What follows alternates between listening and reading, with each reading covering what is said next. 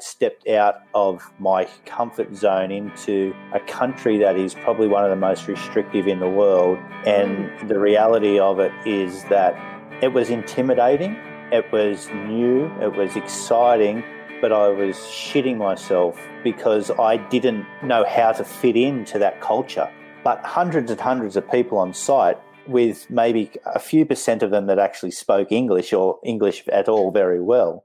The reality of it was that majority of my engineers or whatever that I was working with were also my interpreters to speak Arabic and to do all these things. And I went there and my roster was 10 weeks on, 2 weeks off. 9 months into that contract, I found myself crying in the corner of my cabin, just wondering, what the fuck have I got myself into? Where am I? What am I doing? And why am I feeling the way I'm feeling? I didn't know what was going on.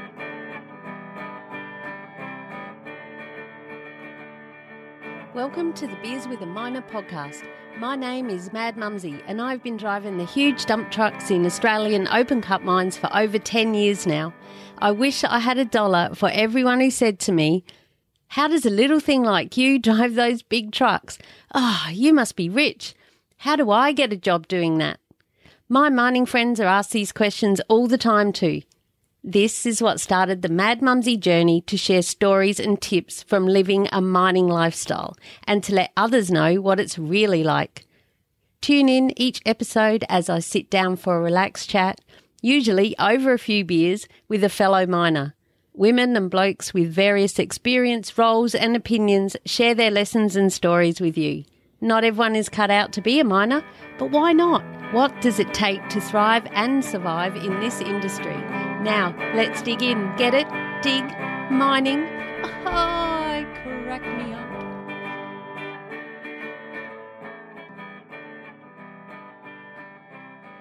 Hello and welcome to episode 74 of the Beers with a Miner podcast. My name is Mad Mumzie. And before we dive into this episode, this happy hour episode with Paul Smith, I just want to start with a bit of an update by saying Happy New Year. It's 2021 and it's actually nearly the middle of February. Like, wait, what? Happy New Year, Mad Mumzie. Where you been? You're missing out. I just felt the need to reach out and say something. If you're listening to this in the future, well, you haven't missed a beat. But I have had a few people messaging me and asking if I'm still doing the podcast and also if I'm okay. 2020 was a pretty crazy year for all of us, and we thought that for some reason, well, I did, and they kept saying 2021, it'll all be different. Well, nothing much has changed really. We're still living in a COVID world, and we're very lucky to be here in Australia, a lot better off than many places, but we're still having our own challenges. Just last week, WA had a scare and all their Fifo workers were, many of them, stuck out on site.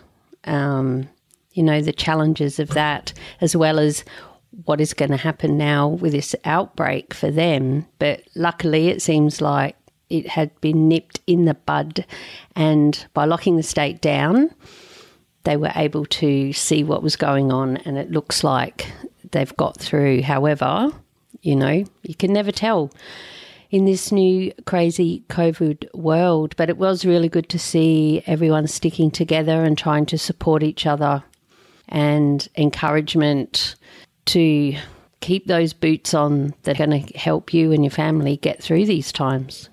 I know it sucks if you had to stay on site when it was your fly out day, which I know happened to a few people very close to me. And then it changed and they were allowed to come home. We just don't know. And it's very changing times, and we've just got to put our ease and flow boots on, I guess, and get through it the best we can. I wanted to share with you a few things that have been going on. I don't like the word, these are my excuses for not coming up with a podcast for you, but I will say I have 2 wonderful interviews that I've already done that I've just got to do all the rest of the bits with. The actual interviews, that's the easy part. It's the editing and all the post-production stuff and then getting it out there, which is something I love doing. And in fact, it's a service I offer through my College Riverhouse Productions business. But it feels like that has been taking over a little bit lately, because if you know me and if you follow me on Facebook, you would know that I now have a brand new studio in a special place that my friend has set up here in central Queensland, and it's called Wellness Corner. It's in Marion in the old Chook shop, and a lot of you local miners in like heading out to the northern Bowen Basin area would drive past here a lot. I know I have over the years, many, many times. And I am also helping the practitioners that come in join their digital dots, which is what I do. It's my passion and I love it. So now, poor old Mad Mumzie lately has been put to the side whilst the techno nana in me comes out. But I'm here to let you know, I haven't gone away. We've just been on a bit of a delay. So we're back into it. I have this episode with Paul, and then I have another one coming up with a person who reached out to me on Instagram, Fifo Inspo, a cool dude who does videos from his donga, and we had a great chat as well. So that'll be episode 75. And then on Australia Day, I went down to my local pub and had a fantastic time there. They unveiled the big thongs. So if you ever go to Caelan in central Queensland, head in there, get your photo with the newly unveiled big thongs and the Walkabout Oz brand, which is also going to be someone I'm going to be working with very closely to help get the word out about that. My latest 5-star client, Notty. Hi, Notty. On that day, I had 3 people who were keen to come on the podcast. So we've got Whopper, Notty and Cole, who are all going to chat to us about their mining journey and lots of stories as well. So there's still plenty to come, and I'm looking forward to sharing that with you. The other thing that has happened is my kid's dad sadly passed away, and he's over in the UK, in London. And so there's all the logistics of getting him home and dealing with your kids' broken hearts. And we were together for 22 years, so my heart has been broken as well. And it comes in waves, you know, and I know many of us are dealing people who die, and our family has had a lot of those, and I certainly know that we're not special in that way. It happens to all of us. But we need to all stick together and be there for our family. And for me, family first, then everything else, which is why the main reason I've been missing in action. Anyway, let's get stuck into this episode with Paul. I hope you enjoyed it. It is a long one. But, you know, hey, podcast, we got time. Just hit pause and come back to it later. So he shares with us many wonderful stories and his passions about everything that he loves to share now about his FIFO journey. And, you know, why did he delay his first offer that he got to get a FIFO job? And he said, oh, hang on a minute. Can't do it yet. I just got to sort something out. What was that? And then he had planned to be doing this basically, you know, for a long time, but he was forced out. What happened after that? Keep listening. Great chat. Paul Smith, a wonderful friend and a great supporter of myself and Hard Hat Mentor, my sister, and especially for our new podcast, What Boots. What? You didn't know about that? Just search for What Boots in your favourite podcast app, and you can listen to me and my sister raving on about all sorts of things, not just mining. Anyway, that's enough from me. Let's dig in. Get it? Dig. Mining. Ha, ha, ha. I crack me up even in 2021. Cheers. In this happy hour episode, we're hanging out with Paul Smith, also known as the FIFO coach. we've connected on LinkedIn, I think, for the first time. Yep. Through Drewy, my sister, I believe. And we've lined up a few times where we were going to do a podcast or we were just going to have a chat, and then usually me has to cancel for whatever reason. And then you said yesterday or a couple of days ago, oh, well, let's do it. Well, I think I thought of it ages ago and then cancelled. But let's do a Facebook Live and just have a chat about what it is that you're doing now, because I wanted to help share the message and share the great things that you're doing with my peeps. And then I thought, well, why don't we just make it a podcast episode as well, which we've been trying to do as well. So here we are. Finally, welcome to the podcast, Paul Smith. Pleasure to be here and finally to catch up and have a beer somewhat in person anyway. It's the new thing anyway, Zoom and StreamYard and Facebook Lives and catching up. So, no, it's really cool to actually sit down and have a yak as well. So thanks for having me. Well, that's fine. And what about, like, what a year we've had, hey? 2020, Zoom. It's so funny that everyone's like, oh, Zoom. Like, you're probably like me. You've been on it for a couple of years now. You know all about Zoom. I was doing my interviews on Skype, but it used to drop out all the time. So then I discovered Zoom, and you get the separate recording, the separate tracks of each person in the audio, which I'm not sure if I'm going to get from StreamYard, hence our double enders. So it just doesn't drop out as much, I found, and you had to have another app to make it work, and so Zoom it up. I just wish I'd bought shares in Zoom. Oh, yeah, for would have sure. been well, already had them. You know, don't buy them when they're high, do you?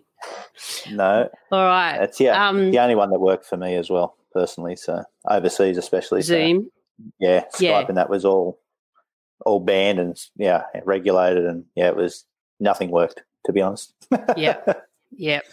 That's it. And then Zoom did up their security and everything, so that was good too, because of so many people being on it. Like, this is crazy, wasn't it? This is like nuts. Everyone on Zoom. All right. I went to buy a new TV. I just needed a little one, and they were sold out. You couldn't get them because people were working from home and everyone was setting up their little home office. So, because they were on Zoom. Hence, 2020, baby. Hence what we now do. Yeah, exactly. Yeah, that's right. All right, let's get this show on the road. As this podcast is called the Biz with a Minor podcast, I like to start these happy hour episodes with my guests sharing their favourite beverage and also their favourite time to enjoy it. It could be a beer, wine, spirit, or perhaps even a cup of tea. What is yours, Paul? Well, I've always been a beer lover. I'm not going to lie there. My favourite beer in general is a 150 Lashes Pale Ale. I've actually on the Smithies cans at the moment because they're pretty good value, I must admit, and they're not a bad drop.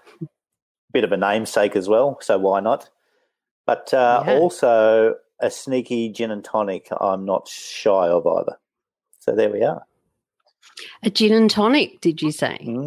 A gin and tonic. Yes. Always goes down very well. Story behind why as well. I need a story. That's good. Yes. So the story behind the gin and tonic was never a gin and tonic fan, but when I was working overseas where alcohol wasn't allowed but was accessible if you knew the right people, should we say, well, this particular distiller, shall we call him, was able to make his own gin and tonic, or gin, a pink gin, with a local flower from overseas. And I came quite accustomed to being able to have that because the homebrew beer was disgusting and it left you with a shocking headache. But as he was studying distillery and creating what he created and all different varieties, the gin and tonic, or the pink gin and tonic, was the weapon of choice over there. So that's how that began about 3.5 years ago. And ever since it's got better and better, I guess. And do you have it with ice? Do you put ice in it as well? Yeah. Definitely with ice. Yep. Yeah, that's the go. Beautiful. Thanks for sharing that with us.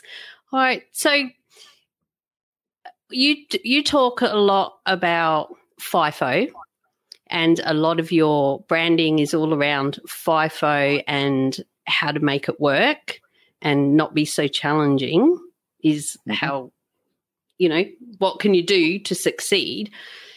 When you say Fifo, does that mean you have to get on a plane? Or do you also mean people who do Dido, Bibo, CISO, HiHo? Like people who are working away from home, generally in mining, construction. Is that where you're coming from, or definitely just on a plane? It is. It's living away from home and working away from home for those extended period of times. And look, there's lots of CEOs and things around the world that actually relate to the message as well, because they're away from home for us, from a period of time. So whilst, because it's relatable to myself and what I've done, that FIFO and whatever we call it, I've done the Dido as well. So, but the long rosters, when you live at home and you still drive to work and you're still doing the 14 hours, 15 hours a day whilst the time you travel, it's still relatable to so many people. The message is the same. It's purely the fact that FIFO is really what it's known as, I guess, to majority of people. Even though overseas people don't see it as FIFO necessarily, you have to explain it what that is. And when you explain it as that fly in, fly out, jump on a plane, go to work for a couple of weeks and come home sort of scenario, then they start to relate to what that message is about and being away from family and friends and isolated and all those sorts of things. So, yes, it's a big bubble of what it actually is.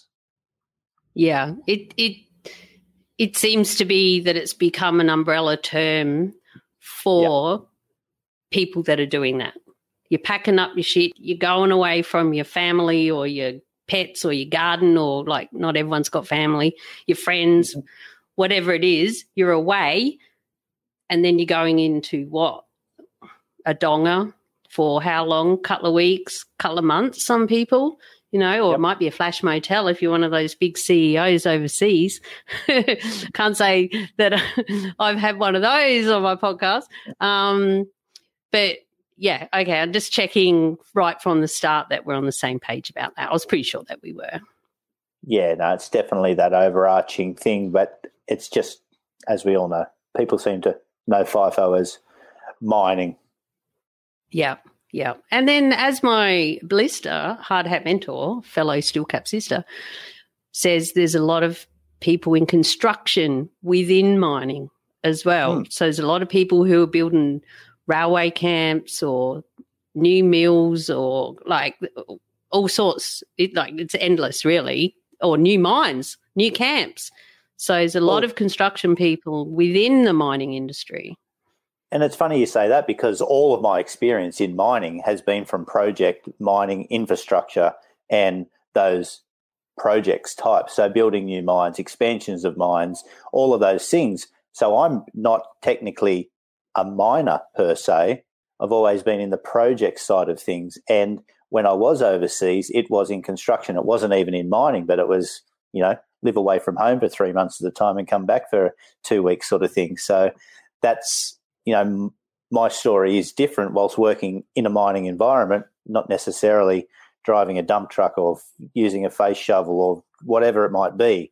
You're in around it, you're working in with it, but you're not part of it. So it is an interesting thought. It is, yeah, that's right. And I've done a whole episode on what makes a real miner.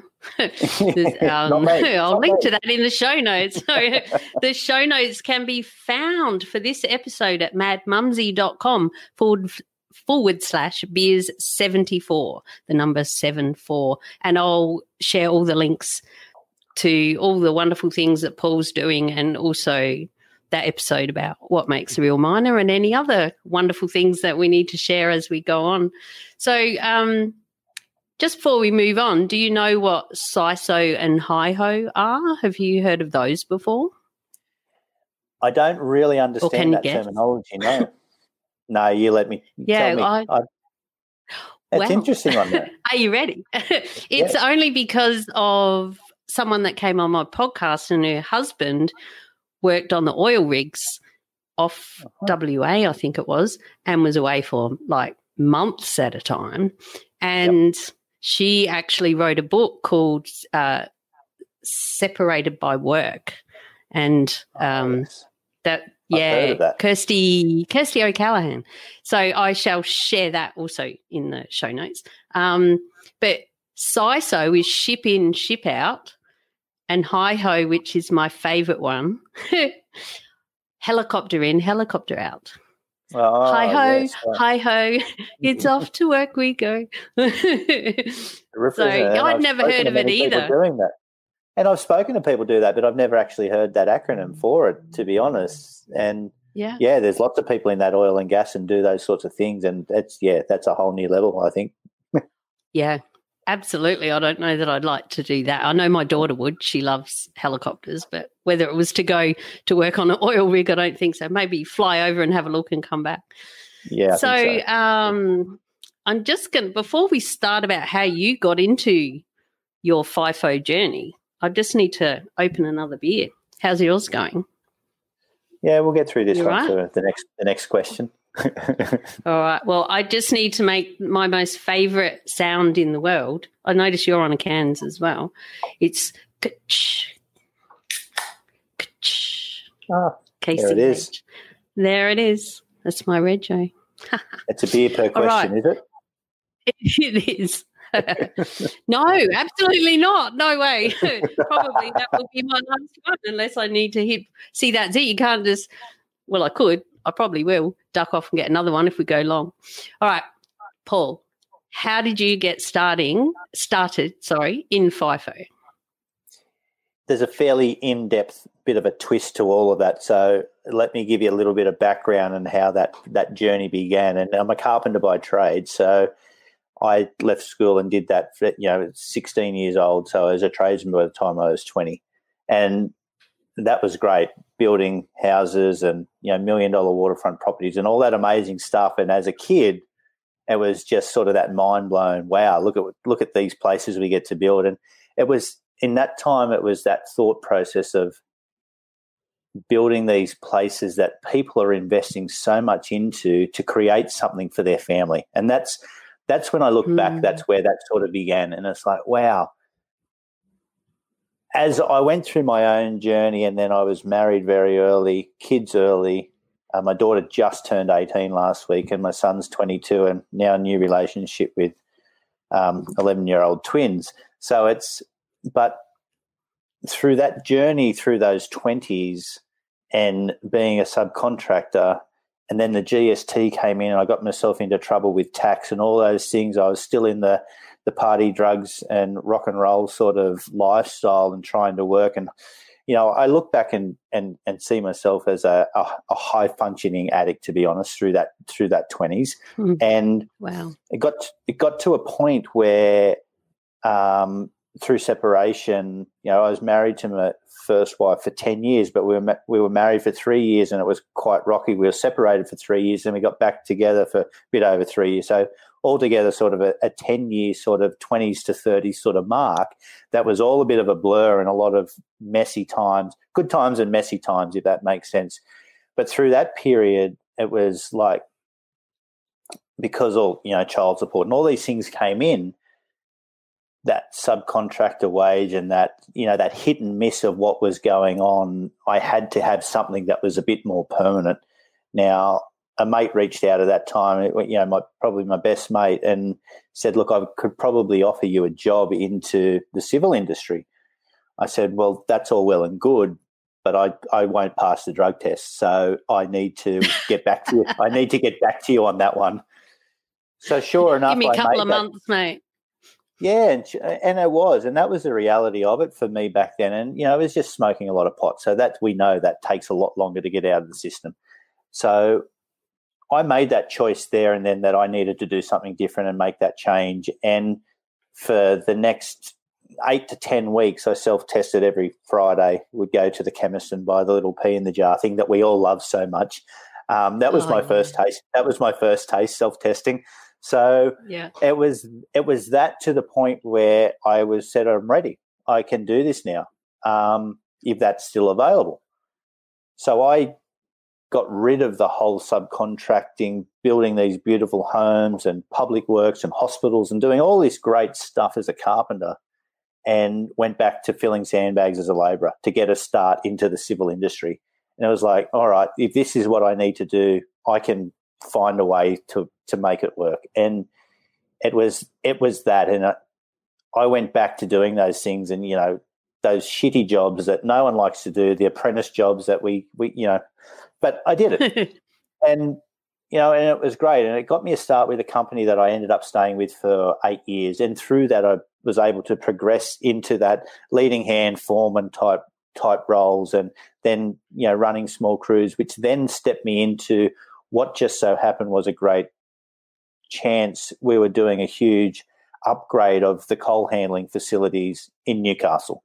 So one of the biggest ports in Australia. So as we know, and we did a huge expansion that I ended up getting about 8 years worth of work out of there. And that sort of stepped me right through and running big crews and being able to, I guess, prove my worth, in that role, and be able to, get into that supervision type scenario.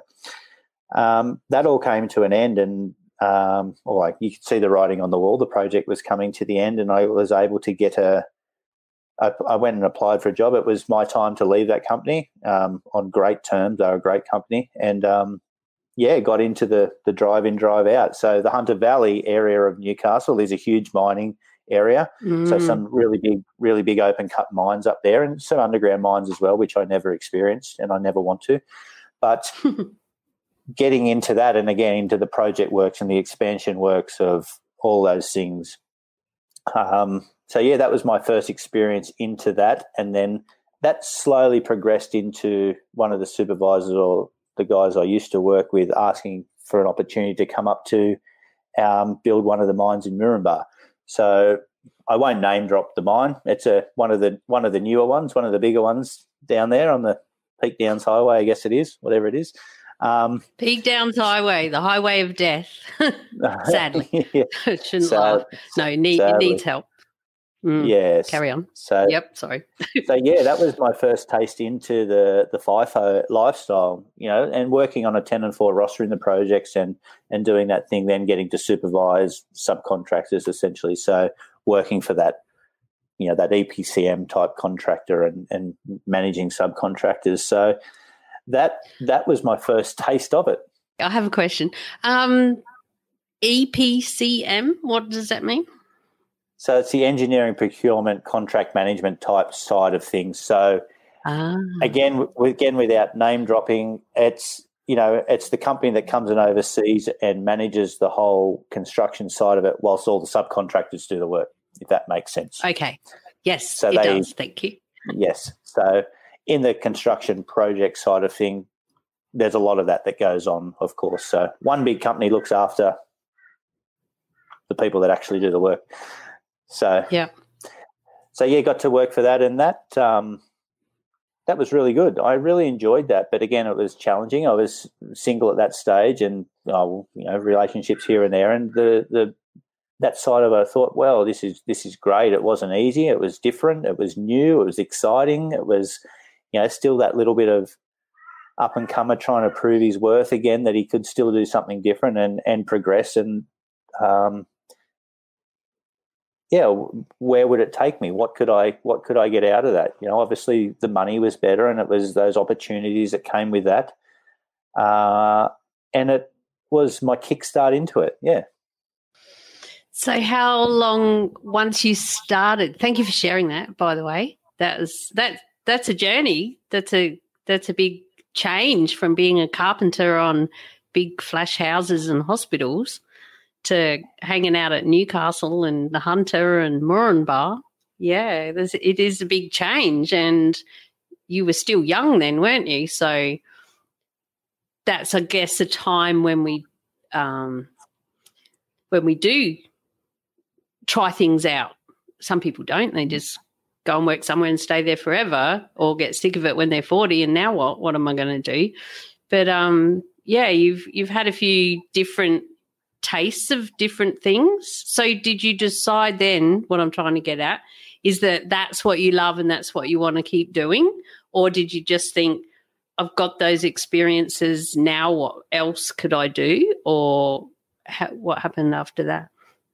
My honest thought process was when I was working with that company in Newcastle doing the expansions of that big coal handling facility, I was working, there was a company that had a lot of older guys. Now, when I say older guys, they were nearing that retirement age. So anywhere from that late 55 to 65 mark, and some really, really great guys that knew, and they taught me so much. And it was never managing those people. It was asking them, this is what we need to achieve. How do we achieve it? Because you're the guys that are driving these things and these machines. I knew nothing about machines, but how do you do that? What do we need to do to ensure we can get this done? I need it done, 10 minutes ago always, as the bosses do, whatever. But how do we actually achieve that? And through that thought process and that rapport with people, they were able to, provide the outcomes. They were the guys, they were the skilled people, which taught me so much. Oh, wow, I don't need to tell them how to do it. I just need to know that this is what we need to achieve. How do you go about achieving it? But what made me realize was that these people have worked their whole life, and there was a big turning point where, and it was just after I left, that one of these guys actually passed away. He made it to retirement. He talked about for years that he was going to put the caravan on the car and they were going to travel Australia and all of these things, and he never got to do it. And it broke my heart to think that this guy has done so much and he's never really got to live a life. And I thought, well, I don't want to be that person. And that mindset came in. I want to retire by the time I'm 40, dreams. But what can I do in order to achieve something different? Or what can I do at least to try and get to that benchmark, or to try and have something, or at least be out of the industry by that time, because people do work really hard in this industry and they work long hours and they sacrifice so much. And I just wanted to find something, and I tried millions of different things, don't worry. But it's but yeah, that was that thought process. How do I actually get out of it? So yes, I wanted the progression and the career progression because I loved it and enjoyed it then, but I knew it wasn't forever either. Does that make sense? Or did I go off on tangents then? No, I love tangents. So it's good. I'm writing a couple of things to go back to. We'll start with the older guys, and it really makes you realize that everyone needs mentors, no matter what industry you're in, especially the young people, but even not so much young people, because there's a lot of older people who are starting in mining especially.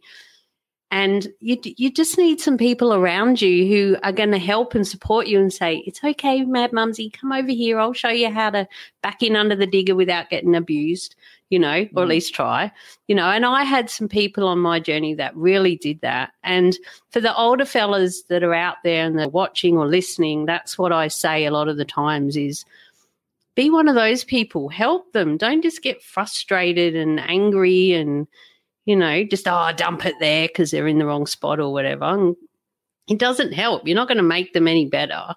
And so many people start in the mines and then they just leave.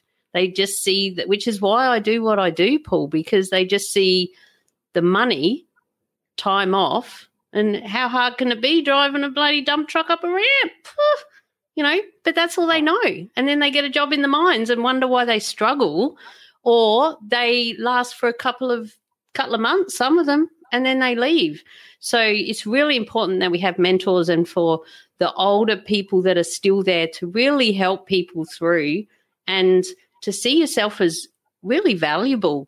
Don't just sit at the crib heart and hold it in. Share what it is that you know. It's really important. And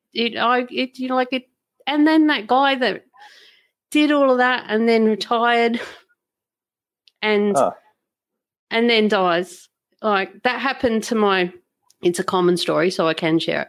That happened to my dad's boss I remember when we were kids, and he said, bugger that, I'm retiring when I'm 55. And he did. And they went off and they did laps around Australia. They went up the guts and turned left because they're in South Australia, up the guts and turned right. And then I think they went, everywhere, and now he's just retired. He did say probably went a bit early, He didn't think he'd live this long. So, but that sadly is something that happens, but it's also an important, I guess, that then moves into thinking about your exit strategy as well. Like, how long do I want to be doing this? I know some old fellas out there, I just got to stay here till I either die or retire, because what else do I know? I don't know anything else, and they've got no choice. And then they're working at the dollar level. Do you know what I'm trying to say? Like, they have to live up to the income because their lifestyle has grown with their income. And so they can't afford to retire and go and just drive the grader at the council or something. Probably wouldn't even pay the mortgage. So, there's so many things that people just don't even consider at all. Oh, it is. It's horribly sad, but and then you've got the reality of that the people that work till that as well, but they don't have the mortgage, they don't have the things, yet they're still working to try and I don't know what it is. It's the older school mentality, but none of us younger people, or none of us in general, would be where we are if we didn't have the older mentors that were able to take the time and show us, like from an apprentice, you had a mentor that taught you how to hit a nail in, for starters, or and it's passing that on and showing and giving new and better ways to do it, so that people coming through can learn that you don't have to get it right, but you can learn it, and you can then put your own take on it to make it better, and then pass that knowledge on as well. And it's so important in life in general, not just in work side of things. We do it for everyone, and then we can be the prick at work, or people can be the prick at work. I'm not showing you, I'm not sharing, I'm not giving you, that information. Learn it yourself, learn it the hard way. Like, nah, come on. That's I did. Yeah, learn it like I did. Yeah. Yeah, right. I just got in a truck and they said, there you go, off you go. There's 4 wheels, well, 6. Go. Oh, how many times I've heard that, And I love how you're bringing that back to life, because it's not just mining, it's not just construction, it's not just FIFO. It's life. And as my sister, hard hat mentor, always says, it takes a village. We need all these different people around us. And even as we're older, like I'm now at that age where I'm more the mentor kind of person, but I still need mentoring from older people. I've got a couple of coaches and stuff. I still need a bit of a pat on the back and a bit of a cuddle sometimes, like, you're all right, you can do this. So we all need someone like that. And if you haven't got that around you, it's really hard. And people really can struggle in this, getting back to the FIFO journeys. They really can struggle. They get out there and they're stuck in a donga for 2 weeks at a time. They're not talking to anyone. They don't know anyone. They might be struggling. There's so many things that can come up. And sadly, there's been lots of suicides. They've had, 2 inquiries into FIFO suicides. So is that before? I guess what I'm trying to say is, what were your biggest challenges, Paul, when you were doing it, but also what has inspired you to now go on and create all the things that you are now creating to help people? Because you've obviously seen it and felt it in your heart like I have. That's why I do what I do, but you're doing it on a, in a different way as well, which is great because it takes a village, right? So how did you get to that point where, well, bloody hell, I need to do a Facebook Live and I need to start a group and I need to help some people, Yeah. Which you are. It's a great question. And I guess, and I talk about overseas. So I spent 2 years working over in Saudi Arabia. And when I talk about projects, it wasn't in mining then. We were putting a metro system over there in the middle of Saudi Arabia in Riyadh. And I went there because my kids at that stage had moved away. They were older. They were living with a mum. My son was older. He was living away and doing his own thing.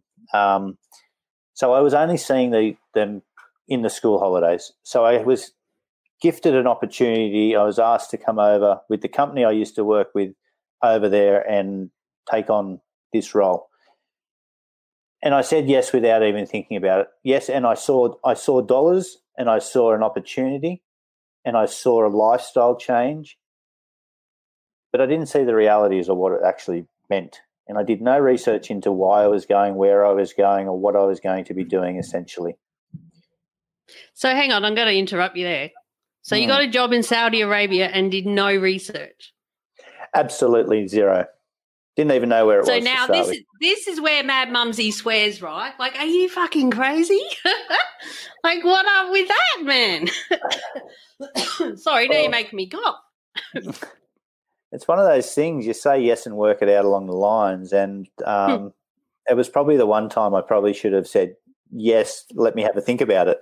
And it wasn't a quick thing. It was, it took me 8 months to be able to go through the process to be able to actually get there as well. So it wasn't I had plenty of time to figure it out along the way. But what I recognized when I got there, it was that I'd stepped out of my comfort zone into a country that is probably one of the most restrictive in the world. And the reality of it is that it was intimidating. It was new. It was exciting. But I was shitting myself because I didn't know how to fit into that culture. And when I was essentially looking after, so we're building a metro system, I'm looking after one of the stations, obviously with people above me and lots of people. It was a huge project and it's still going.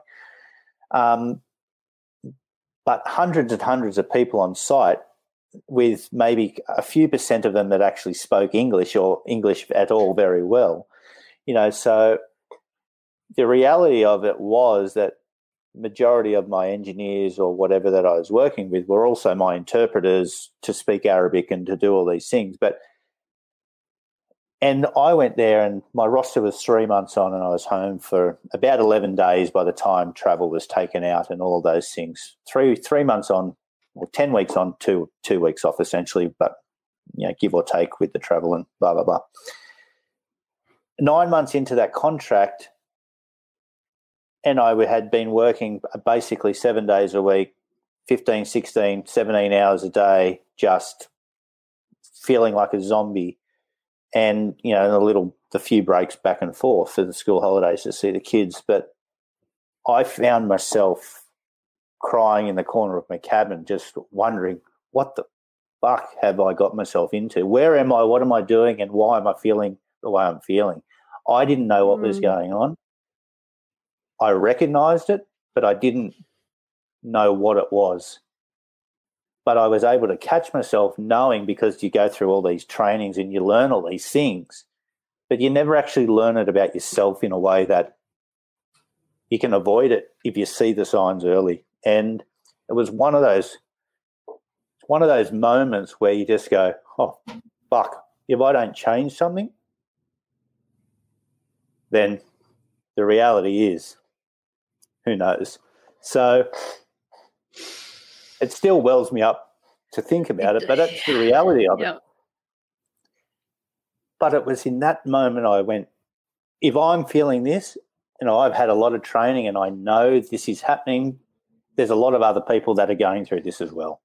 And I can change it, I can do something about it, but I have to change what I'm doing daily. I have to change what I'm doing on a consistent basis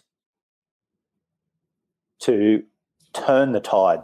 And that was when I started implementing new things in order to change the reality of what I was facing. And it's also that point of, this is happening behind closed doors of the donga, and I was living in a camp environment over there.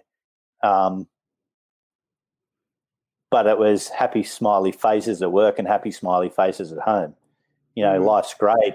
You get paid every month and you think, okay, the pain goes away for that time. And then for those weeks leading up to payday, it creeps back into the point where you go, what am I doing? Then you get paid and you go, it's okay again. And whether you get paid weekly, fortnightly or monthly, and it's so common in mining, that pain goes away every time you get paid because you see those dollars and you don't see the sense behind why you're doing it.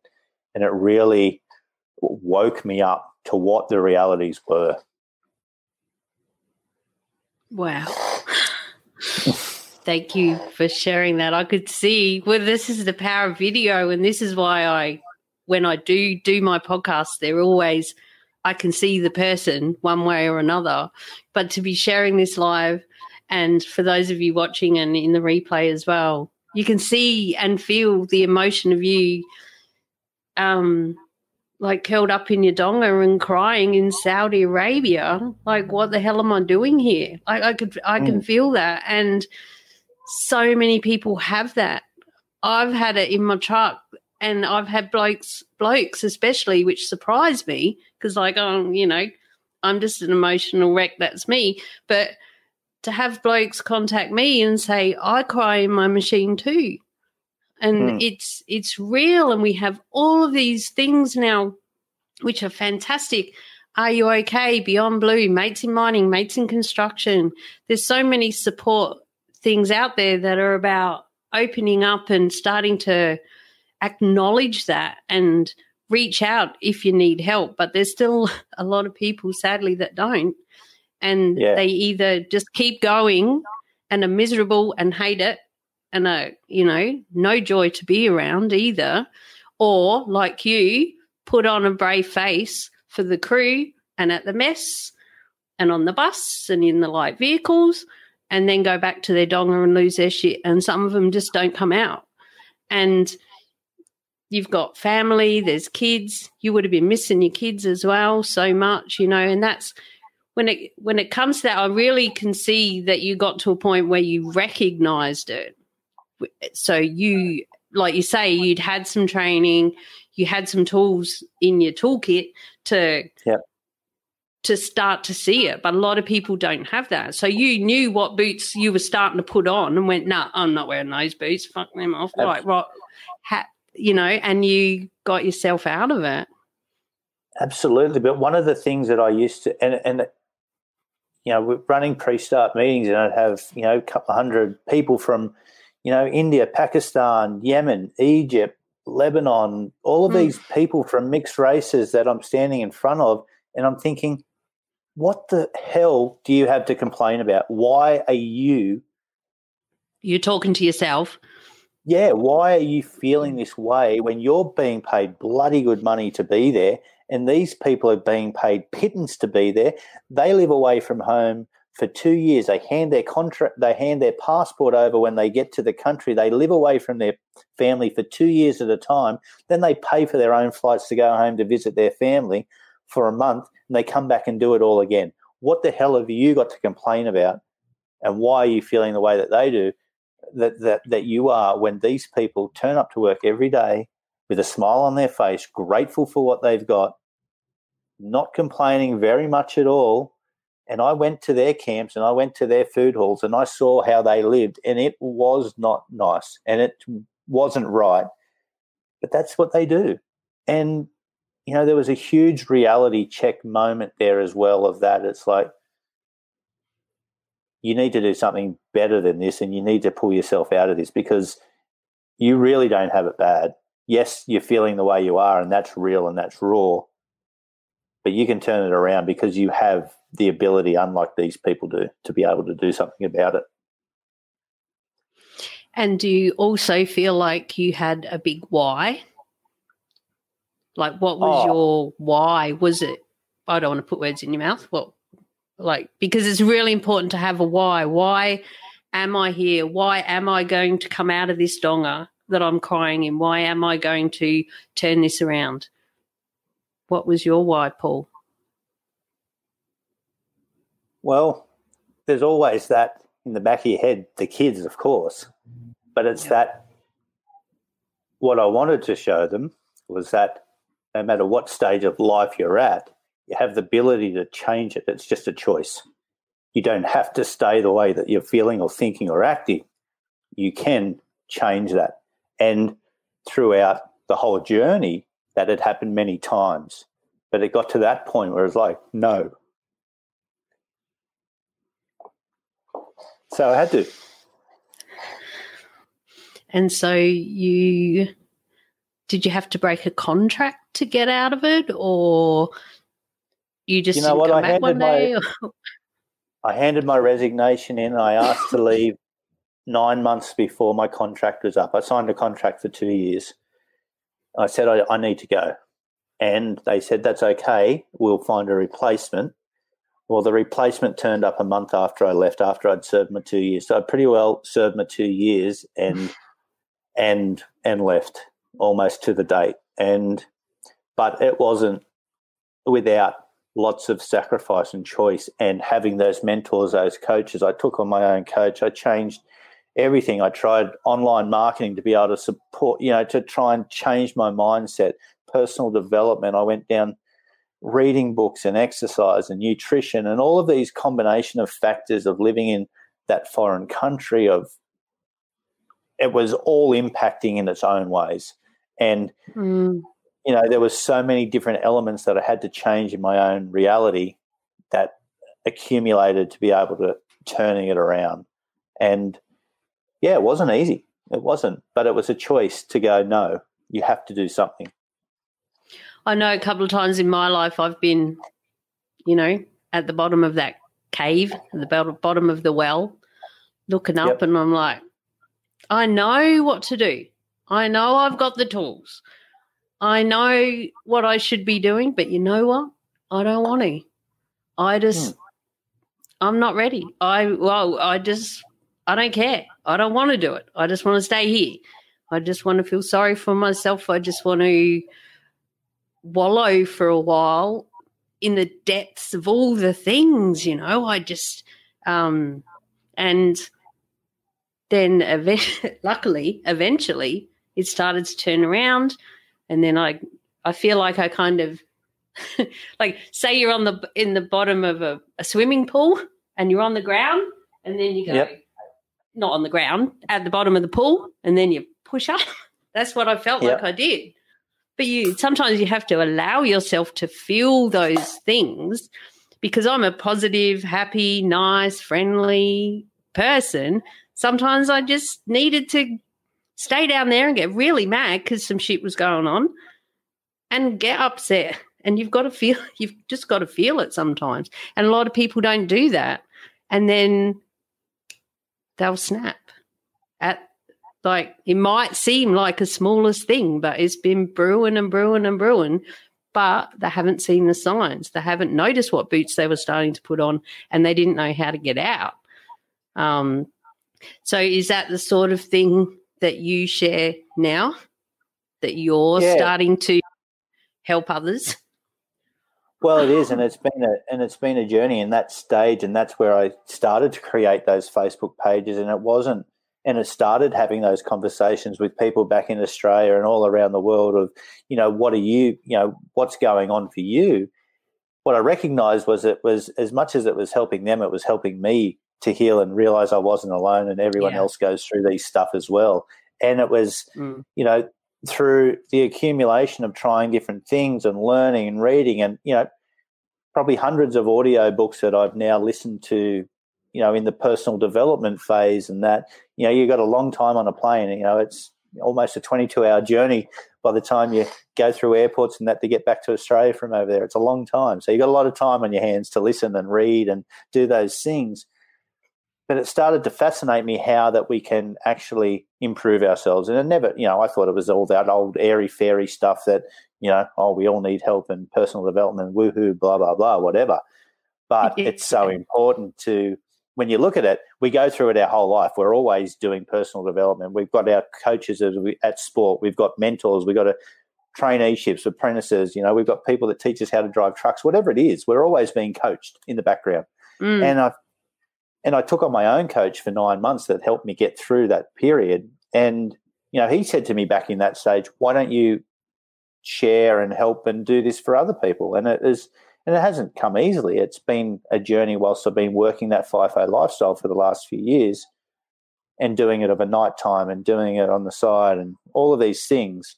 And then to now creating my own programs to share with people based on all of that lived experience and what other people have shared with me. And what I found was such a simple thing that I was getting so wrong. But when I changed it and when I implemented the things and went back to the basics and figured out that you can get it right if you just implement some simple tweaks into what you're doing. Yeah. Does that make sense? And it does, totally. It totally, all of it. I'm just absorbing it because I can see how you're growing in the space and how you're interacting and people are interacting with you, and like in your Facebook group, what is it called? The group Successful with the Fifo families. Successful Fifo families. I love it. And I think it's every day. You at least once a day throw up a question, and I love the engagement that you're getting, and people are in there and they're talking about it. And I usually come in every now and again and put my 2 bobs worth in as well. And I see Finny Pete in there the other day. He's been on the podcast as well. I'll share the link in the show notes, which can be found at madmumzie.com/beers74. And, it's really good. It's getting people thinking about, like, I think one the other day was, what is the first thing you would pack if you were going away, when you're FIFO? And they're all of the things. I like some people had it like, they had a big, massive list. That's not one thing. I was trying to narrow it down to one thing. I'm like, this guy, he's got like 30 things. I could do that too, It was funny. So I said a pillow because I remember working at this one band camp and I was on night shift, and the pillow was literally like a slab of, is it cement or concrete? I always get mixed up. Whichever one you want it to be. Cement's the product that it turns into concrete, I guess. Right, so cement. So it's like a bag of cement that had gone hard, and that was a pillow in my donga, and I slept on it for one night, and I was on night shift, so one day, and I could feel my neck getting stiff. I thought, I've got 7 bloody nights out here. So that was around Moranbah way. I drove into Moranbah, went into, Target Country, and bought a pillow. And I was like, oh. And from then on, I never, ever forgot my pillow. So that's why I put that in your Facebook group. But they're the sort of things that really get people thinking as well. It is, and that's in the little guides I've got and things like that. It's the first thing. I mean, my pillow went all around the world with me. Like that was because that you've got that one comfort item, and that when you put your head down, you feel it's almost that safety. It's that comfort. That's one thing that is yours and no one else can have. And it's that, I never went anywhere, any camp without my own pillow. Yeah. So I love that one. And so do you take it on the plane as well, or do you shove it in a bag, or do you carry it on the plane and lay on it? I've been pretty lucky that I've always been lucky that I've had my own dongas, I guess, if you want to call it, the long term, and never really hot bedded or anything. So I was able to leave stuff there. So, and that makes a huge difference. So to those people that live the life of hot bedding and changing every swing, I take my hat off to you, because that sucks. Let's be honest. I did it a couple of times when you go to short terms, but nah. Yeah. Yeah. Well, I was spoiled for about 9 years. I had my own unit. It was a unit, not a donga, a unit, like houses that had been split up into units. And then I went to another band camp, and I was hot seating in a camp, not in town. And it'd take me by the end of it, especially because I was starting to set up all of this. So I'd take my office with me as well as my stuff, my teddy, my quilt, my, all the things, 4 bloody trips from the car. And sometimes you don't get very close. So and one day there was this big I think I've shared this on the podcast. There was this big kangaroo, and it was lining me up. It was bigger than me because I'm only 5'2" or 3 or something. And there was this guy waiting to get the bus out to work, And he was the one who said, "You watch him, he's lining you up," because I kept coming back with my with my suitcase, or my esky, had to take a couple of beers with me. So you have me 1 or 2 beers each night. So many things. So having a permanent room is just like gold nowadays. And you never know what room you're going to be in. It's shit. Yeah, exactly. I think it should be one of the prerequisites for every camp. Give everyone their own room and let them feel at home a little bit. Yeah, and at least, yes, you can hotbed. Like while you're on break, someone else can go in there, which a lot of them do. But at least you go to the same room and there's a locker in the room, like a wardrobe that locks up, and you can leave so much of your stuff there, take your valuables and that with you. And you don't have to go and hand your key in every time and write in the thing. And, and it's a 10-minute walk to the frickin' office in the 40-degree heat in summer in central Queensland. They're the sort of, and they take a lot out of you. And that's when you start saying, fuck this shit, I'm not doing this anymore. I don't want to go. I don't want to walk to the office and find out where I'm going. I just want to go and get in my room and go to sleep because I've got to go to work in 4 hours, for your first night, stuff like that. So what sort of challenges do you see in other people that you interact with? Like we've spoken about yours. What are some of the common things or whatever you would like to share? I honestly think loneliness is a huge one, but I think the main one in that space is the uncertainty.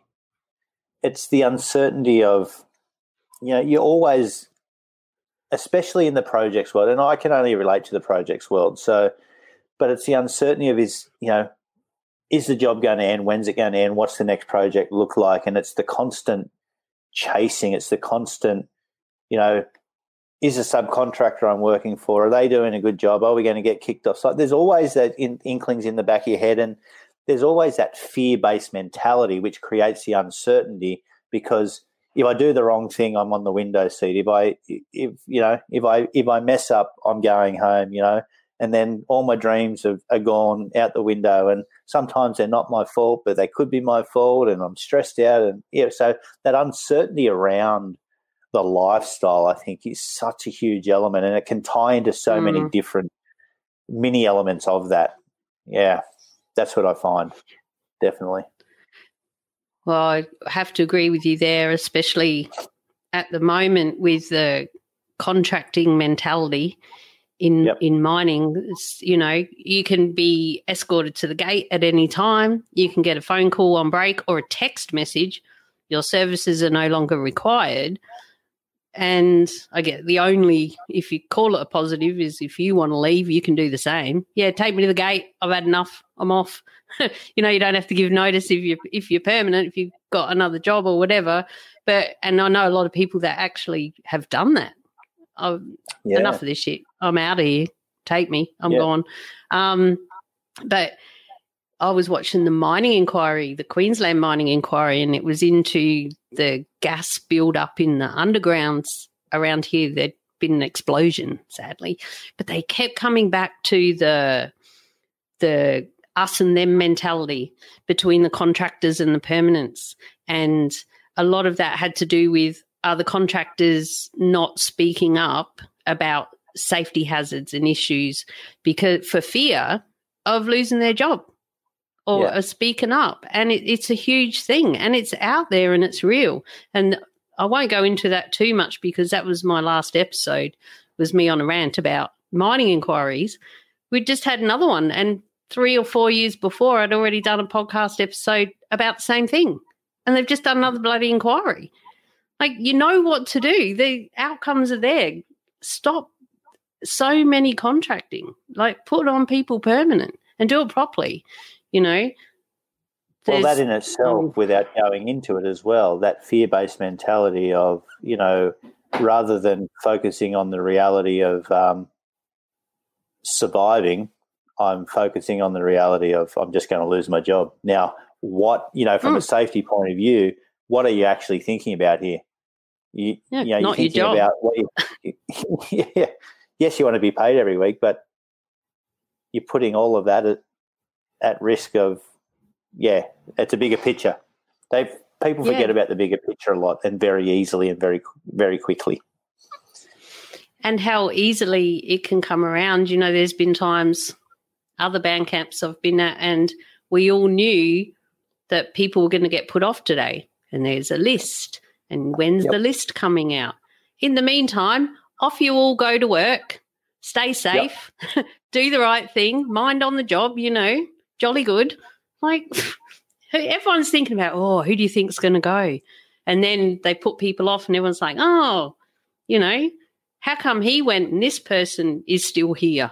So it really changes you. Oh, man, that's huge. It changes the crew culture, and how your crew culture has a lot to do with your mindset as well and your mentality. If you're on a good crew, you can put up with most shit. If you're on a crew that is divided and gossip and potting each other in and all the things, it's a bad place. And that's another thing, you do not want to go. You don't want to go when it's like that. Yeah, and it's exactly the same in projects. It's, you know, you've got, it just filters through so quickly, doesn't it? That if it's a good scene, it's a great project.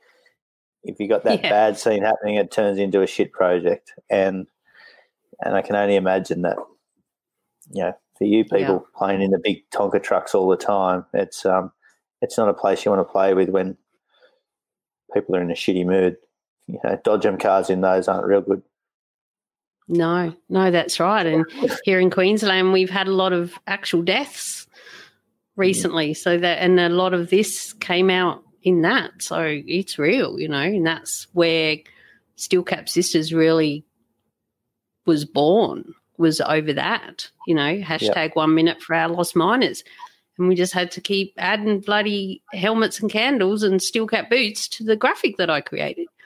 Like, you can, look, there's another one. This is ridiculous. So, and this is why I do what I do, and I know it's why you do what you do, just so people can see inside the industry, see inside like for you, working away from home, what sort of thing, you know, to expect, how can you make it work, things like that. And for me, I just say how it can be and how it is, and which is what isn't really told at inductions and stuff. You know, they don't talk like that. No, and it's not about, I don't want to put the fear of the industry into anyone, because it's not about that. It's a great industry if you do it the right way, and you can make the industry such a success for yourself if you set it up correctly and you do it the right way, and you listen and you learn and you try different things as well, because what's necessarily being done and has been done for the last 10 years is proving that it's not working, because there's lots of things still going wrong. And people sacrifice so much for this industry that the job's so much more important than life itself and their families and their friends and all of these things, because they're chasing a dollar to ultimately set themselves up for a lifestyle that they want for their families to have these things, yet they're not really recognizing what the impact of it can create if it's not done correctly as well. You know, if you can blend that together, if you can create it in a way that allows you to have that balance in FIFO or Dido or whatever it is in this industry and at home, you can do it for the right reasons, you can do it for a shorter time, and you can get the results that you want. And you can't do that unless you're specific about why you're doing it. Yeah, always start with your why. That's right. And you're also, I'm glad that you brought that up, is that not everyone struggles. Not everyone has issues with crews. Not everyone gets abused. Not everyone. So, you know, there are people that make it work, or that it just naturally works for, or they are naturally doing the sort of things that we're talking about, you know. So it's important to realise that you can definitely have a successful, exciting life doing the FIFO and doing mining. There's so many, thousands of people that do it for years and years, and they're not just doing it because they have to, because they got the golden handcuffs on. They're doing it because they actually enjoy it. there's a Yeah, lot they've of made it people that work. do that. That's right. And it's important to remember that. It really is, because a lot of people focus on the negative, and that's why I try to get a good variety of people on the podcast as well, is to let's just tell some stories, fun things. And then there's others, where we go a bit deeper, and even in the fun ones who are, I'm just a dozer driver, and this is my story. There's usually a little bit of the challenge that they had and how they overcome it and stuff. So it's really good that there's a lot of people that are talking about it all now, and it's more open. It's being seen to be more open and welcoming. If you are struggling, there's help. Reach out, and if you're listening now and you're struggling, please, if this has brought anything up for you, I'm sure, Paul, you'd agree that we really encourage you to reach out to the support systems that are out there. Yeah. Firstly, ring your family and friends, and if that's not it, that's, take it to that next level. It's so important. You may just need a chat, get it off your chest. And it is. And I think that, there's so many elements to it, and no one can do it the same way as the person next to them. It's so individualized that, and this is what I try and share and teach with people and help them on, is that you have to do it what works for you, and you have to be so specific as to why you're doing it. You have to, and I want to share what this is behind me, because this is what Please this do. is, and it's you have to have your plan. I'm just going to interrupt because for the podcast they can't see the video. So Paul is pointing at a whiteboard that is behind him with something written in the middle and then circles around the outside. I will actually, if you can take a picture of that and share it, I'll put it in the show notes, madmumzie.com/beer74. But I'm sure you'll be able to explain it anyway. I just want to share that the 6 key elements that I have found that work not only for me and what allowed me to change everything. And don't get me wrong, I still got it wrong. But what I recognize is that if you can do these things 80% of the time well, then you can be successful. And I will go into how that journey for me in Fifo ended as well, because I still got it wrong right till the last day. So, but you can still, if you set it up correctly and and this is it. So the number one thing I share with people in these 6 key elements is you have to have your plan and you have to be specific about it. You then have to prepare yourself for why you're going, where you're going, and what you're going to be doing. You have to create a structure that works for you. You have to create a routine that works for you. Again, they both have to be individualized. Then you need to create the routine we've talked about. Then you need to implement the steps that you said that you were going to do for yourself. And then you need to tie that together with a balance, not only in your camp life, but in your home life. And when you bring that whole piece together, those 6 key elements, and you get those right, and from a family point of view, if you do this together and create it together, then you will get the success that you want, and you'll do it the right way. And when those times of toughness come up, you'll both be able to call on each other to remind yourself why you're doing it and how you're doing it, what you discussed as a family. Because at the end of the day, and I go back to the building the houses time and bringing it all together, what I saw so often is that these beautiful homes that we were building, people weren't living in them because they were so busy. They were so far away from home. They were, not spending their time there because they're so busy working, whether they're in this industry or they're working locally. They were so busy working that they weren't enjoying their time, and the separation of the families became such a reality. And it just all pieced together for me that, we do all these things to set ourselves up for success, yet in the background we're actually going so far away from what we're actually trying to create for ourselves because we forget about the reasons why we're doing it and the simple things. If we can do that, we can bring that harmonious family life together and create a lifestyle and create the success that we want for ourselves and our families. That's ultimately why we're doing it. Boom, drop the mic. That was gold. Thank you. That's a really a wonderful way that you've outlined it to balance it all. Like you plan, prepare, just move your head to the left. Plan, prepare, structure, routine, implement, balance, and plan. We're back up the top, and that equals FIFO success. Exactly. I love it. Yeah, and it that's makes what we sense. want. It is. Otherwise, why are you doing it? You don't go there why are you doing it? Fail. No, yeah, that's it. We don't want people to fail. We want people to have the success for the sacrifice that they're making, not only for their family, but their friends and everything else around them. You know, you give up so much.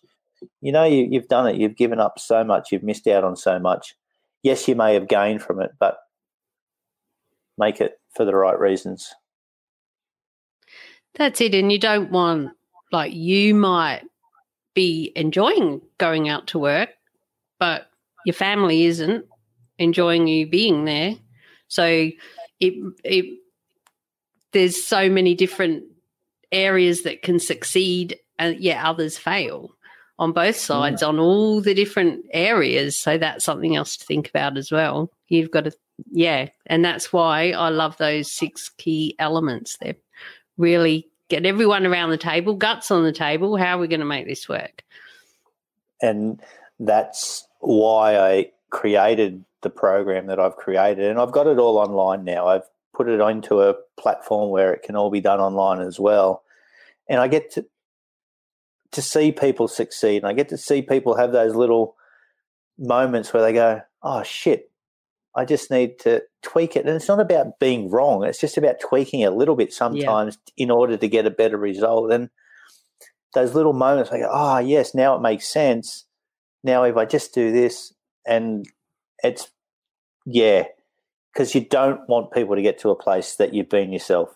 And if they can, and that's the thing that frustrates me about all of the amazing companies and things out there bringing awareness to this industry, it's all still reactive.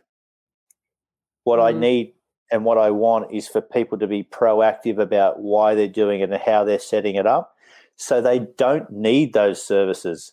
What those services are a last resort. Why are we so many people getting to that point where they need those services? There's obviously failure so far before that. And if anyone's been through mining 5 whys or timelines and accidents and things, why are we getting to that point? Because there's so many fundamental issues, because people aren't either in the right headspace, they haven't planned, they haven't prepared, they haven't done any of these things correctly, and the outcome is they need an EAP service or something like that. People are still going to slip through the cracks, and that's going to be there. They're an important service, don't get me wrong. But we need to be proactive as opposed to being reactive. And I totally on board with you there too, Paul. It goes right back even like as far as before they even get the job, to know what they're in for, to know what to expect, to know what the camp's like, to know, you know, I mentor people when I get them, well, I got a job, yay, finally, okay, yeah. So, and they're leaving tomorrow and they hardly know anything. Are you serious? We've had all these inquiries, and so much of it is supposed to be about people knowing what they're in for, knowing what to expect so that they can plan for it. Is there internet? Like, there's so many Facebook groups about mining camps, and you go in there and all the questions are, is there internet there? Is there a gym? Is there a this? How do you get there? What's it like? Is it shit food? Blah, blah, blah. And if you didn't know that, just find them on Facebook, because they're quite interesting to have a look at, and there'll be varying degrees. Some people love it, some people hate it, or it used to be shit, now it's good, or the other way around. But they're the sort of things that the people that hire you should be doing more. And that's where, as Mad Mumzie, it hasn't happened yet, but I'd really like to get more into the going along to induction days and stuff, or creating. I've already created some stuff for my peeps as well, but just so they know what they're in for and what to take to camp. You know, they don't give you things like that. You might get a pretty little brochure that this big contractor has printed off that everyone gets, but they don't know all the little things. You know, you need to know more, and that's why I believe my podcast speaks to people, you know, because, and, you know, what you're doing and other people's podcasts, like Finny Pete's, he's talking to miners and stuff. Full Production, his podcast, yep. I think. Yep. Excuse me. Yeah, Lockie Samuel's doing great things over there now in WA with Happiness Co. and doing his tour at the moment around, you know, there so many people, you know, Dan Hunt with his mental health movement, and all of these people are doing amazing things.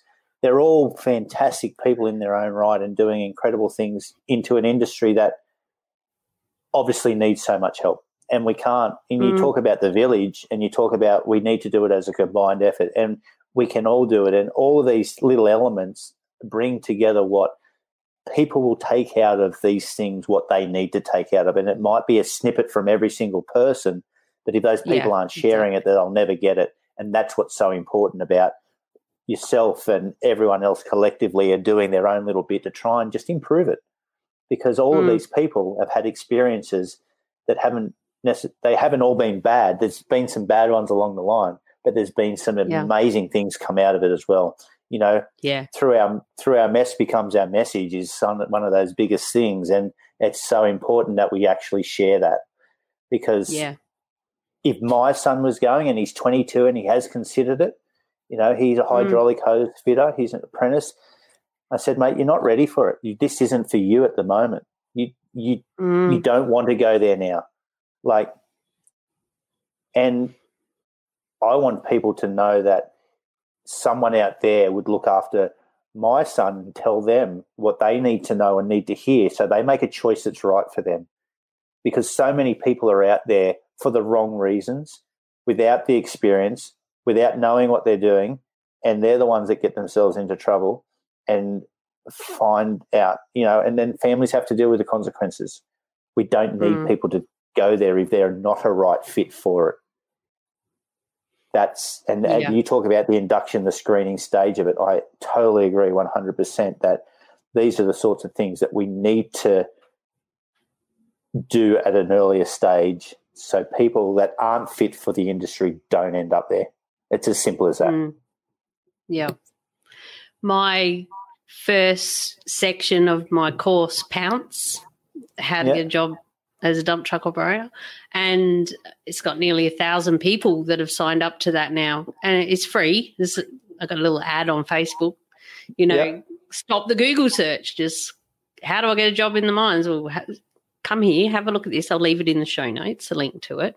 But the whole first section is about questions to ask yourself and your family. What are you prepared to do? What aren't you prepared to do?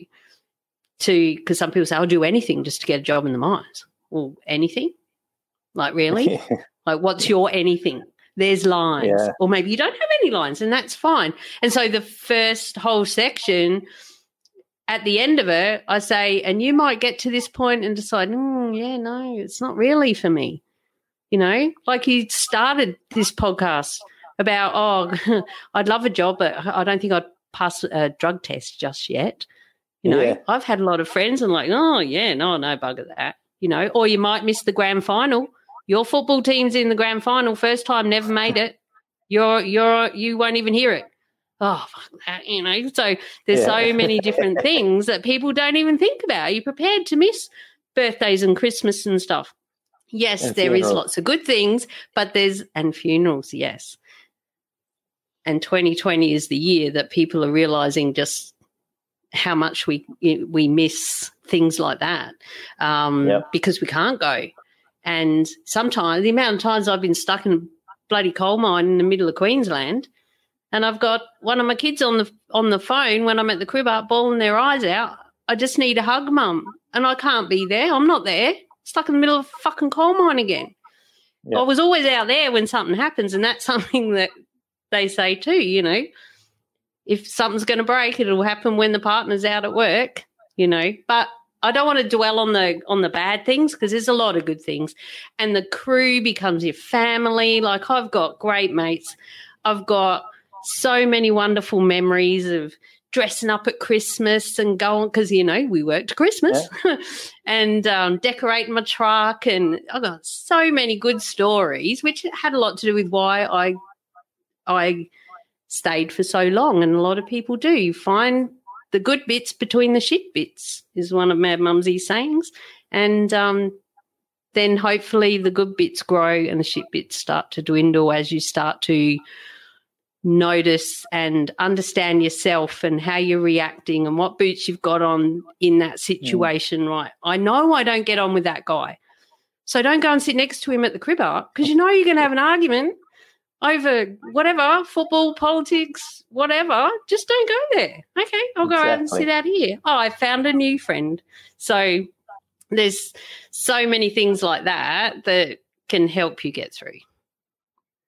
Absolutely. You just, and you talk about it, you know, find your tribe, and it's just being that. It's so important, and that's a huge part of it. Just avoid the negative bloody people out there, because you can make it a success. Yes, people go through challenges, people go through so many different things.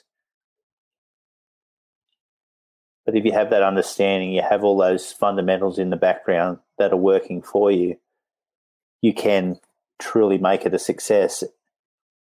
And you're going to get it wrong along the lines too. And as I said, I was going to share with you right up until the point, and I stepped away from Fifo in June this year, July. Now, that was a forced exit.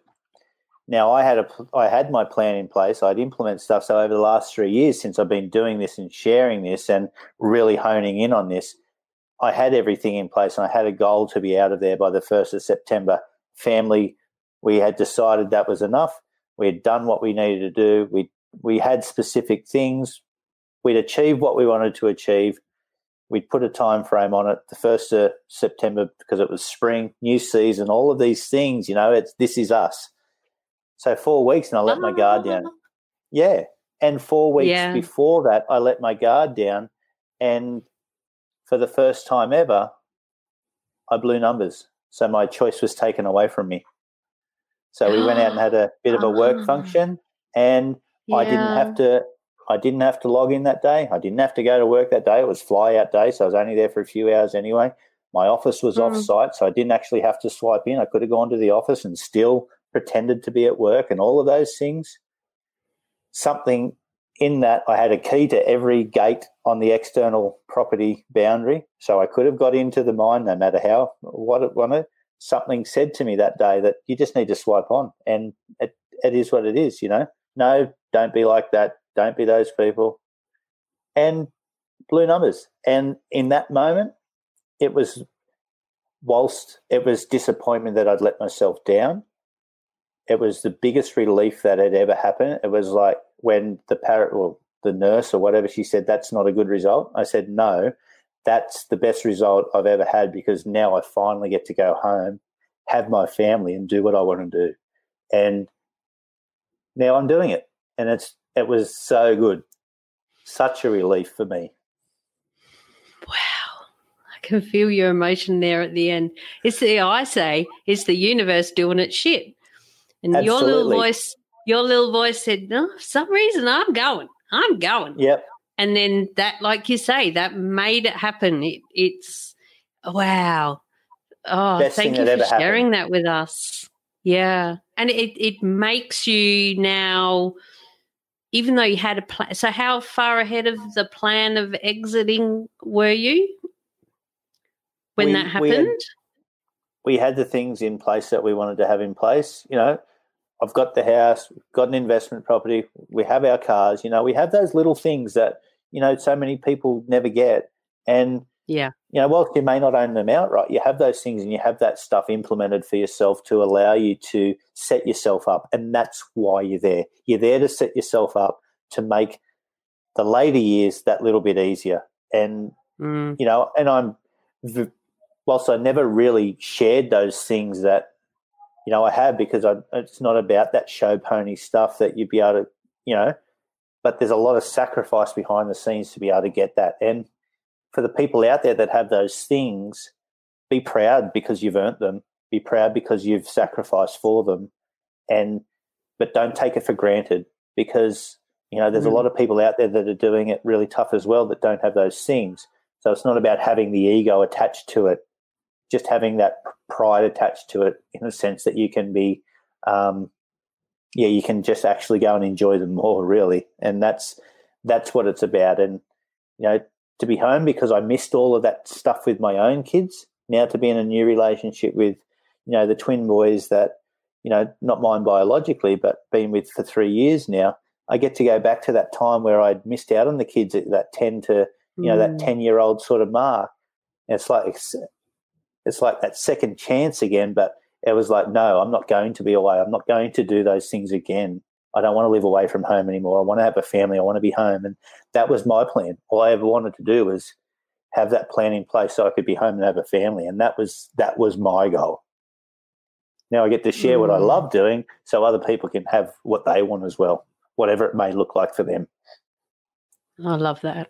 Thank you so much for sharing that. And as you were saying that, I was thinking about the people that have just started in mining and, I'm going to get a new car and I'm going to go to Thailand for a holiday and I'm going to you can't really do that so much these days, but, I'm a rich miner now, and I went through that myself. I was like the rich miner who paid for everyone's everything. Yep. But I should have kept a lot more of it for myself to pay off that mortgage and stuff, instead of hiring a convertible in the best unit at Mooloolaba and, all of those things. And it was good because I'd never had it and I was starting again. So it was really good for me to have that for a few years. But then in hindsight, when you look back, but just for the people that are new, especially in this climate of mining, it can be taken away from you at any time. So make the most of it, and don't just assume that you're always going to be on that money, because anything can happen, So make the most of it, do good with it. Whatever your good is, it might not be the mortgage and the car and stuff. Yeah. It might be your good is experiences, like going on holidays. That's why you're there. If that's your why, do that, but just really be aware that it can be taken away at any time. Now for a word from our sponsor, Julia Hartman and the Bantax Accounting Group. Julia's my awesome accountant. She's written 2 books with financial expert Noel Whittaker, and she's got a passion to help us miners make the most out of our hard-earned cash. She's got heaps of tips and make sure that we get every cent we are meant to get, and is right on the ball with everything. If you head to bantax.com.au/miners, that's BANTACS, you can download a free booklet all just for us miners. And there's also a spreadsheet in there that helps you check off what tools you have for your trade, like your isolation lock, work boots, 7 shirts, all of these sorts of things, and you can weigh them up and it'll tell you if you qualify weight-wise to claim your trips out to work. And that's just one of the things that they've got over there. So I strongly urge you to head to bantax.com.au/miners and see what they can do, and find your nearest office as we come up to tax time. They're really on the ball, know what's going on with the tax department, and there's heaps of other free information like property investing. If you really plan on doing some great things with your money, you want to do that, right? If you want to sell your house, can save a lot of money if you find out what to do first rather than in hindsight. And Julia, she'll, make sure you get it right. And if you do it wrong and then go and see her, she'll up you in the nicest possible way, because she really cares about us and wants us to keep our money and not give it to the tax department. Anyway, head over to bantax.com.au/miners and tell them Mad Mumzie sent you. and that's going to change. And what I love about the way I've created the program that I've got and share is that I say to people, reassess every single roster, because that dynamics is ever so changing, and your reasonings for being there will change as well along the lines. Your age will change, so your dynamics of what you actually want in life will change. You know, you might have a new relationship. You might have a sickness at home that things change. So you have to be able to consistently reassess why you're there and not just take it for granted that it's just going to be there, as you say, because, yeah, those places can shut down overnight and you'll be left guessing. And that's the uncertainty that we spoke about earlier. Yeah, that's right. All right. I might just, we might start thinking about wrapping up. We've gone an hour and a half. So we could chat for ages, couldn't we?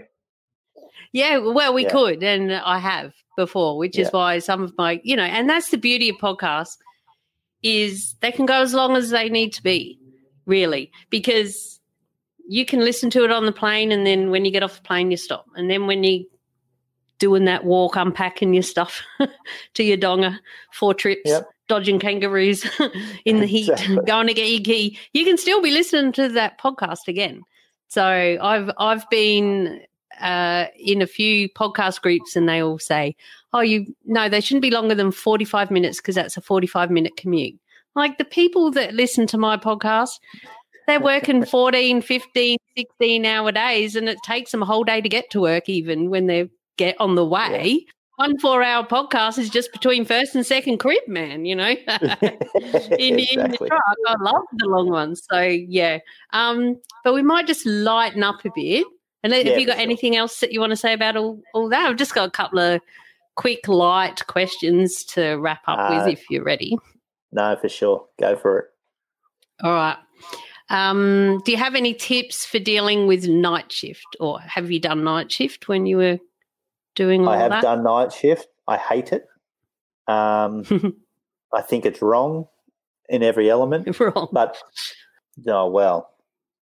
if beers were allowed, you could have a couple of quick beers. Not the best way, though, when you're sleeping through the day and it's hot and sweaty and the air conditioner rattles and the dust is coming through the aircon and all of those things. Earplugs are a good one. Not earphones, because, as we know, they can catch on fire in your bed, and that's not a nice way to wake up. But can they? Ooh. Yeah. Haven't you seen that when you anyway? No. And your chargers can overheat under the pillows and all those things. I really did learn to listen to some of the meditation apps and the sleep apps and things like that, and I did find them actually, whilst they were really weird to start with, and it's like, God, this is, what's going on? But I learned to like them, and and just listen to, a book or something, read a book and go to sleep. There's so many different things, and everyone's different. You just have to find something that works and keep trying something different until you find something that works for you. And if you can avoid night shift, do it. And it changes. Like, you can go from day to day, I got a great sleep, and then next day, no sleep. So don't beat yourself up. And my biggest tip is don't beat yourself up because you're not asleep. God, I got to go to sleep. I got to get up in 2 hours. I got to go to sleep. Well, you're not going to go to sleep feeling like that.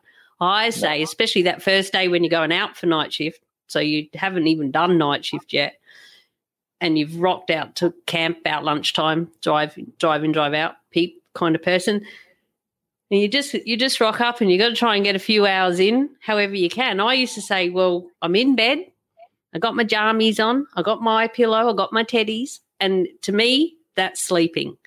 That's what I started telling my brain. So, but like you say, it's different for everyone. It changed over the years. I was listening to those meditation apps. My favourite, I still do now, is Calm, the Calm app.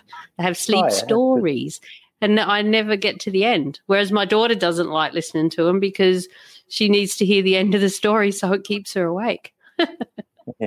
Well, there's great ones. There's some sleep cycle apps and things like that. 8-hour sleep cycle. And I found them good, and I found them really great on the plane, especially when you're on the plane for longer than 8 hours. So it was always good. Stuff. Oh, yeah.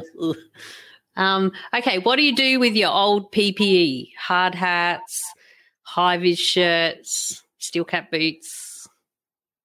I always try and keep a pair of boots because they're always good for mowing the lawn and doing stuff. PPE, I've got a bag full of pants. I tend to throw the shirts out and leave them there.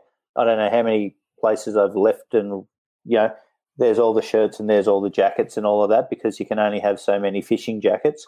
You only need, one or two. But, most of them don't like you giving them to the St. Vinnies or anything like that, which is such a shame. So, I leave them because I don't need the luggage weight. I was going to say, because you're flying from overseas, that's got a lot to do with it as well. I've got a mountain of high-vis that and I've got all different sizes because, you got to have your fat days and your skinny days, and this new style came out and all of that. Back in the day when I was permanent and you got a new issue every year, they don't do that so much anymore. So, my mum used to make hard hat pot plants. So hang the hard hats upside down and put petunias in them on the veranda. Oh, and I have planted herbs in steel cap boots before in my garden. I've still got my original old ones. Speaking of steel cap boots, have you got any stories around steel cap boots? Have you ever found any critters in them or know anyone that has? Like, what sort of critters do they have in bloody Saudi Arabia? Well, there are scorpions over there, but I never found that. Oh. But you wouldn't leave your stuff outside because, feral cats over there are probably the worst thing. They're everywhere. Be crying under your dongers and whinging and fighting and scratching and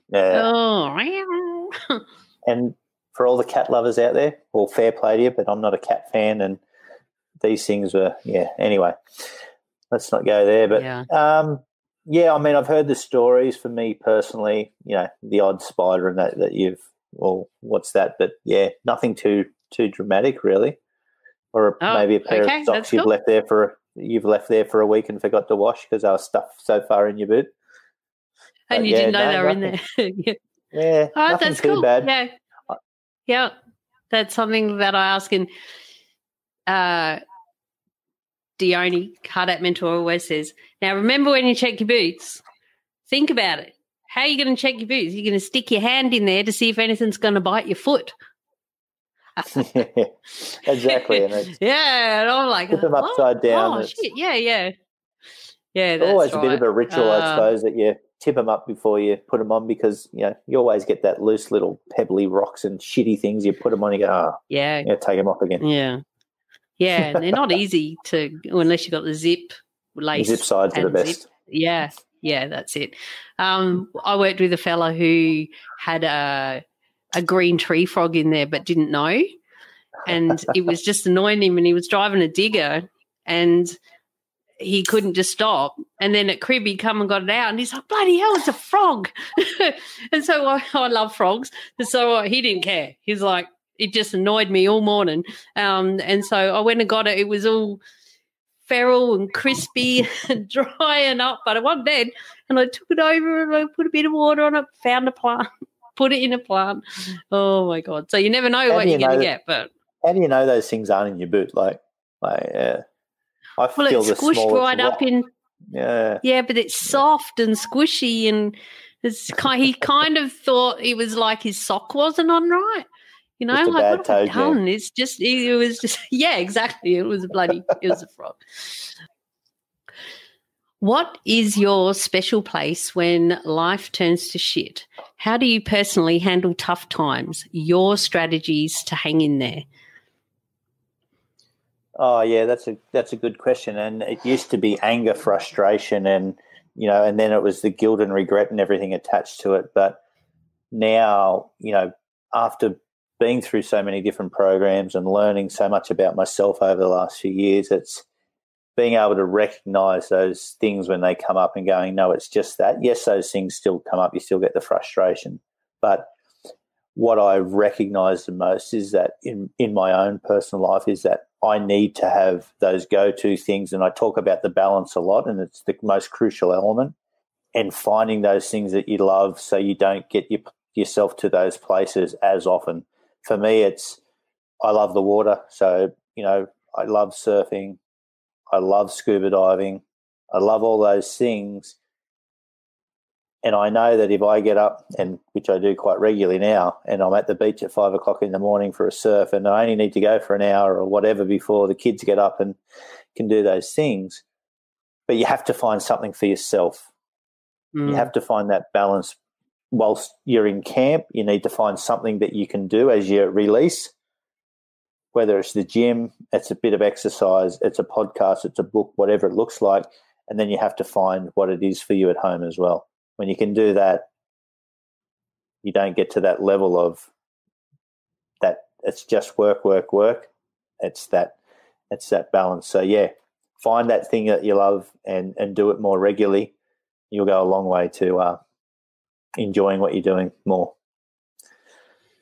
Thank you. I love that. It's all about putting on your me time boots, isn't it? Massively. As Steel Cap Sisters would say, yeah. It's huge, and it's really something that we can forget. I haven't got time for that. I haven't got time to do the thing that I really like to do, So it's a very important message, I think. Thank you for sharing that. Yes, make the time. So in closing, do you have anything else that you're super excited about right now that you'd like to share with us?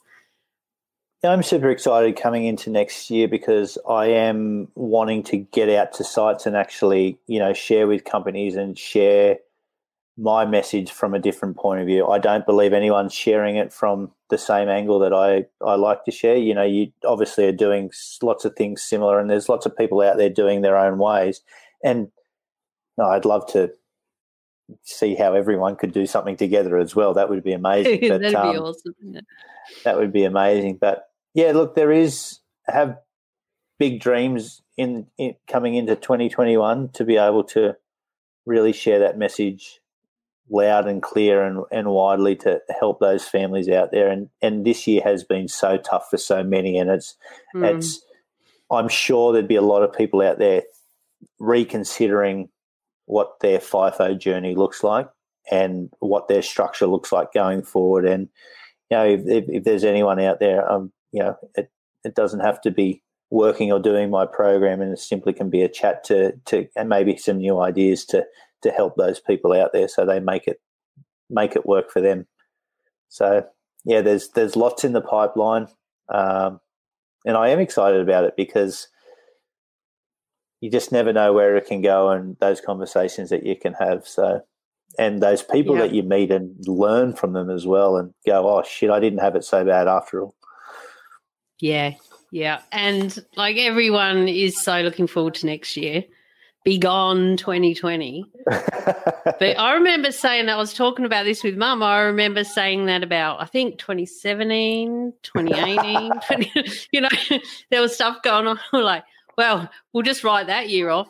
But little did we know about this year. So surely it's got to improve. But I think that it has been a really big time for everyone to reassess and reflect and just look at the things that they're doing. I know a lot in my life has changed this year because of COVID, a few forced changes, and it's worked out better for me where I'm at. So obviously it hasn't for a lot of other people as well, and we just really hope that it gets this sorted real fast and everyone can get back on track. Yeah, and exactly, bring on 2021, and hopefully you will be out on site somewhere soon and people can, be sitting there and go, I remember watching him on Mad Mumzie's Facebook page. Hopefully. For sure. I'd love to get out there and meet some people and share a bit more and, help them in some way, because so many people gave me the time of day and the opportunities to make my journey a success, as hard as it was in periods of that. And without those people, I wouldn't be able to get to share my message. So if I don't share that, then that would be selfish. And, People need to understand that you're going to have tough times, but you can make it easy for yourself, and you can certainly turn it around and still make it a success. So never give up. Oh, I love that. What a great way to finish. Never give up. Where can people get in touch with you, Paul? Yeah, What's there's the best way? The Successful FIFO Families group on Facebook. It's only a fairly new group, so starting to build that up. So you're welcome to come and join us there. My website is just www.paulsmithcoach.com. Very simple. I'll share all the links to you in the show notes, madmumzie.com/beers74. So, and because, well, you know, you're doing so much and I want to help you as much as I can. And so we're all intertwined, us lot. We're all helping each other, it seems. And it's really good. And because we're all doing it, we've all got the right why, you know, I believe. And we're all doing it differently, but we can't also do it alone. There's so many people out there that just need to hear a different message or the same message from a different person. And that's right. That's the most important thing for people out there. If my message doesn't resonate, go and find someone's message that does, because someone will be sharing what you need to hear, and it may just be what you need to hear today. And that's the most important thing. Oh, that's gold. And because I know there's a lot of people that don't resonate with me, Mad Mumzie, bloody drinking beer and all that, like they're a bit whatever for that. You know, I'm a bit out there, and there's other people that aren't. They're a bit more, I don't want to put names on things, but exactly what you said, how we resonate with different people. It's like diets. We all know what we have to do, but I need to hear it from this person. I'm really relating to how they're helping to motivate me to make change. And I feel like that's what we're all doing in all the different ways, so that people can try us all out and see which one or all of us might fit, you know. Does any of that make sense? Oh, there was a bit of a rant. Yeah, it does, but it's no one needs to think that they're broken either, because sometimes all we need is to shift the perspective just slightly to get a totally different result. So never feel that you're in such a place that it's unachievable, because you'll hear the right message and you'll be able to shift that couple of millimeter, and then you'll be on your way back to achieving what you want to achieve. And it is as simple as that you just have to find that what works for you. Beautiful. Just a couple of little tweaks. That's all we need sometimes, isn't it? A couple of tweaks. All right, on that note, if you're ready, we might say goodbye now, because I know we could chat all day, and I have been known to. All the links we discussed in this episode are at madmumzie.com/beers74. And thank you so much, Paul, for coming on the podcast, and my first ever live podcast episode. So for those of you listening, I'll leave this little bit in so that you know this was a video on Facebook out there to the world. No editing, but the podcast will have some editing in there, so my shit bits will be taken out. Thank you, and I really appreciate you coming on the podcast and sharing everything that we do. My sister and I, Hard Hat Mentor, Steel Cap Sisters, you've been one of our champions for a long time, and we really appreciate that. So hopefully this helps to share all of the good things that you're doing as well. And thank you to the people that have been commenting and saying how great job we've done, Paul. So that's good. That's good. Thank you. Cheers. Bye. Thank you so much for still being here at the end of this epic episode. I know there were a few audio glitches there which came about because it was a Facebook Live and it's a long story, but there was an echo. But hopefully my decision to put it out there anyway, the best that I could, was worth it for you. Remember, you can head to the Mad Mumzie Facebook page, look for videos, and you can watch us actually record that episode live. And we would love to see your comments in there as well. Join the conversation. Thank you so much, and until next time, stay safe, be real, be special, and have fun, for we only live once. Cheers, and please share with your mates.